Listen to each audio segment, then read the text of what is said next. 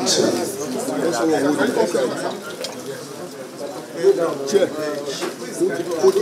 on, your hand, bro. Come on, your hand.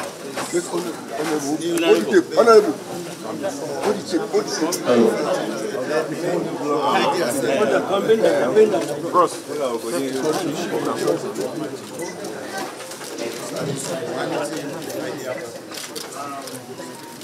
Testing 1, 2. Yes. Where you go, y'all? Don't clap it. I'm not happy with the place. Let's be on our feet. I will welcome the Speaker of the House of Tajudeen, PhD, Ian Sunstone.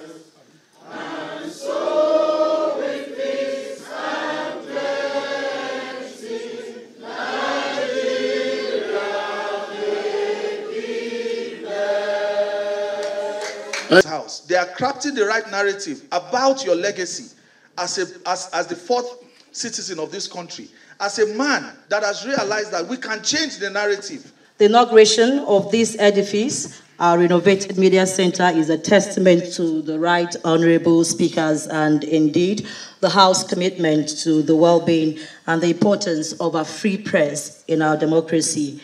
And we are deeply and grateful for your generosity and vision. This modernized facility, as we're seeing today, is a beacon of hope for our profession, enabling us to discharge our duties more effectively. Your support is a reminder that a free press and a functioning democracy go hand in hand. Mr. Speaker, please accept our heartfelt appreciation for your unwavering support to the press corps. May this gesture inspire others, future leaders, to emulate and lead by example. We cried to you, and today we are all happy, seated in this facility. You recall that before now, this hall, in fact, the press center was doing like this. But now the center is not doing like this anymore, and we are all smiling. We pledge to utilize this facility to promote truth, accountability, and the public interest. Thank you for your continued support and encouragement, Mr. Speaker, the Talk and Do Speaker, and to the Deputy Speaker as well, who started this journey with us. We say a big thank you. However, additional working materials are needed to ensure that we carry out our functions very well. We are going digital. We went for House Committee and Senate Committee on media stakeholders on digitalization, e-governance and the digital economy. So the press corps needs to go digital. And trust me, because we know what the Speaker can do. He said and he did. And we know that he will do and complete it. That laptops will all be completed here. That before the end of the 10th National Assembly, particularly the House, when you say 10th House, the first thing you remember is Right Honorable Tajudeen Abbas, PhD. Mr. Speaker, if this is done, I tell you, journalists will not forget you, particularly working materials to work with. Enabling environment is one thing. Another thing is that laptop, that working materials to work with. And there's nothing like people not forgetting you in a jiffy. We will not forget you in a jiffy, but with this writing material, I tell you, we are good and fine. And the memories of the 10th House, under the leadership of Right Honorable Tajudeen Abbas, will never be forgotten in the jiffy. If those in support, those against say nay. In June 2022, you renewed the trust, allowing me to continue our journey together. And today marks the end of this significant chapter in our shared history and the beginning of an exciting new era. Before my election in 2020, I had the privilege of completing the tenure of my former chairman. Thank God he's here. My former chairman, Omar Puma. You attest to the fact that we are now going digital. Thank you very much. This opportunity not only prepared me for the role, but also made me the longest serving chairman of our esteemed press corps. And this extended period of service has given me a deep understanding of our mission, our challenges, and the remarkable potential we hold as a united body. Over these years, our journey has been marked by a series of notable achievements. Together, we have made significant strides in improving the welfare of our members, ensuring that the dignity and respect owed to each journalist in our corps are upheld. And in my 4 years as the chairman, together with my ESCO, we have worked tirelessly to promote the values of transparency, accountability, and fairness in our reporting. We have strived to be the voice of the voiceless, to hold those in power accountable, and to shed light on the stories that need to be told. Our retreats have fostered a sense of unity and provided a space for reflection and growth, and we must say thank you to the Speaker. However, there are others that are left undone. Retreat and training. The Speaker had promised that we're going to go to Kaduna for retreat, and we are looking forward to that. We also need our boss for logistics. We need to go for oversight function. We don't have bosses to go for oversight function. So if we must carry out undercover reporting, undercover investigative reporting, we need bosses for logistics. And that we know that the Speaker had made that promise, and we know that he will definitely see to it before the end of the year. In fact, before the end of, even when they come back for the long recess, we are looking forward to that becoming a reality. As I prepare to hand over the baton of new leadership, I'm filled with hope and optimism for the future.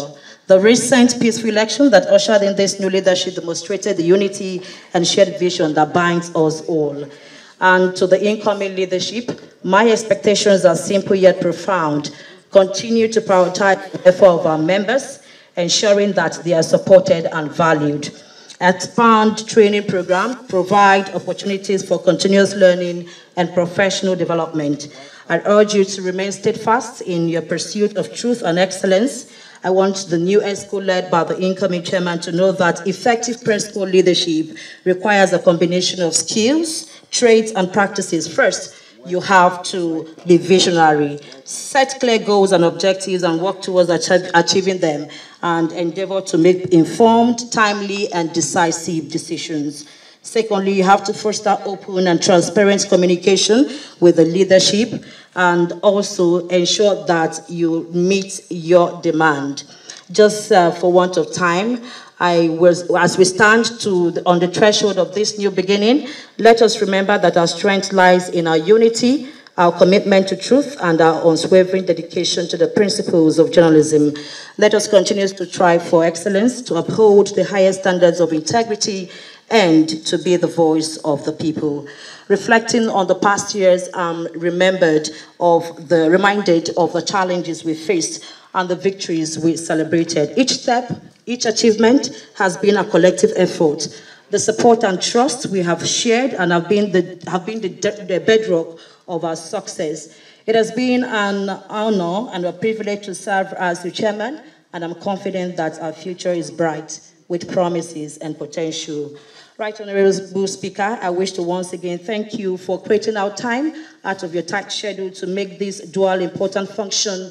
That's the inauguration of this edifice and also the swearing-in ceremony. Let me use this medium to say thank you to the male folks in the house. Without your support, I would not be where I am today. I sincerely want to say a big thank you. And to the elders in the house, please continue to play your adversary roles. Without you, I don't think the corps will be where we are today. Your advice is needed, and we'll continue to seek them whenever it is necessary. And to my women, funny enough, they say if a woman wants to succeed, if women are not behind you, you're on your own. To my women, we are not much. Some of you who have supported me with the little way you can, I don't think my speech will be complete without mentioning you. I have the likes of Madam Joke Addis of TVC. Thank you very much. I have the likes of Lois Jonathan, Henrietta Momodu, Rosemary Ochigo, Shade Omonisaye, Lucy Ladidi, Kari Ikiba, Juliet Akoje, Tomilola Yemi, Odumade, Margaret Ogotokwasi Nyeka, Favor Eguta, Christiana Ekpa, Lizzie Chippy, Aniete Patrick, Mercy Aikoye Adaona. Thank you very much. Gift Chappy, thank you very much for supporting me all through my tenure. I came, I saw, and I conquered. Thank you very much. It is not only in times of crisis that we should remember the press corps, Mr. Chairman.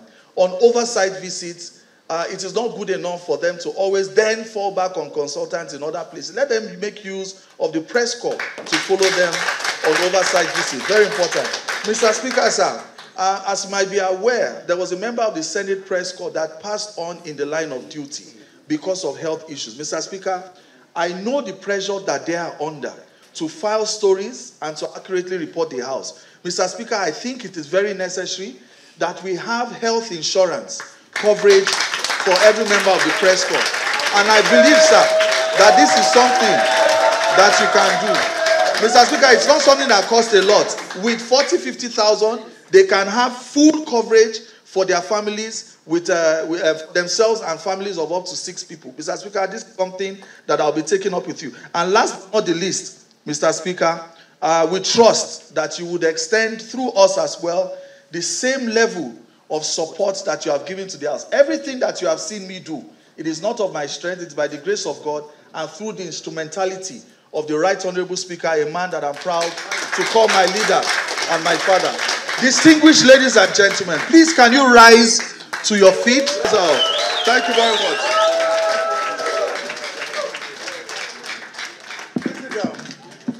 Thank you. The role of the media within a democracy cannot be overstated. As the fourth estate, the media plays a pivotal role in fostering public engagement and upholding democratic values. The cooperation and collaboration between the media and the legislature, as outlined in our legislative agenda, are essential for promoting transparency, accountability, and effective governance. By working together, we can ensure that the public remains well informed and actively engaged in the democratic process. A well-resourced press center within the Parliament is crucial for enabling the media to perform its duties effectively. This renovated press center is yet another evidence of our commitment to provide you with a conducive working environment. I encourage you to make full use of this facility to enhance your reporting and facilitate meaningful dialogue between the legislature and the public. I commend the press corps for your dedicated reporting on the activities of the Parliament. Your efforts to keep the public informed about our work are invaluable. It is essential that your reporting remains well-researched and balanced, providing accurate and fair coverage of our proceedings.